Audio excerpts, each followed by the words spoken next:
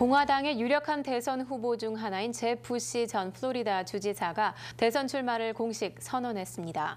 이미 2명의 대통령을 배출한 부시 가문 배경이 어떤 영향을 끼칠지 주목됩니다. 김하늘 기자의 보도입니다. I'm a candidate for president of the United States of America. 부시 전 플로리다 주지사가 오늘 오후 마이애미 데이드 컬리지에서 2016년 대선 출마를 공식 발표했습니다. 벌써 아버지 조지 H.W. 부시와 형 조지 W. 부시에 이어 부시 가문에서 세 번째 대통령이 나오게 되면 케네디 가문에 맞서게 될 것이란 평가도 나옵니다.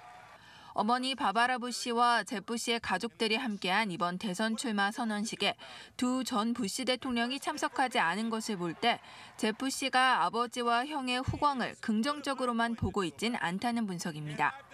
CNN과 ORC의 최근 여론조사 결과 부시와 마르코 루비오 플로리다 상원의원 후보가 동률로 가장 높은 지지를 받았고 스캇 워커 위스콘신 주지사, 마이크 허카비 전 아칸사스 주지사가 그 뒤를 이었습니다. 민주당의 대선 후보인 힐러리 클린턴과 비교하면 클린턴이 51%, 부시가 43%로 뒤처졌습니다. 또 응답자의 56%가 2명의 부시 전 대통령과 부시의 관계가 부시의 지지도에 부정적인 영향을 줄 것이라고 답했습니다.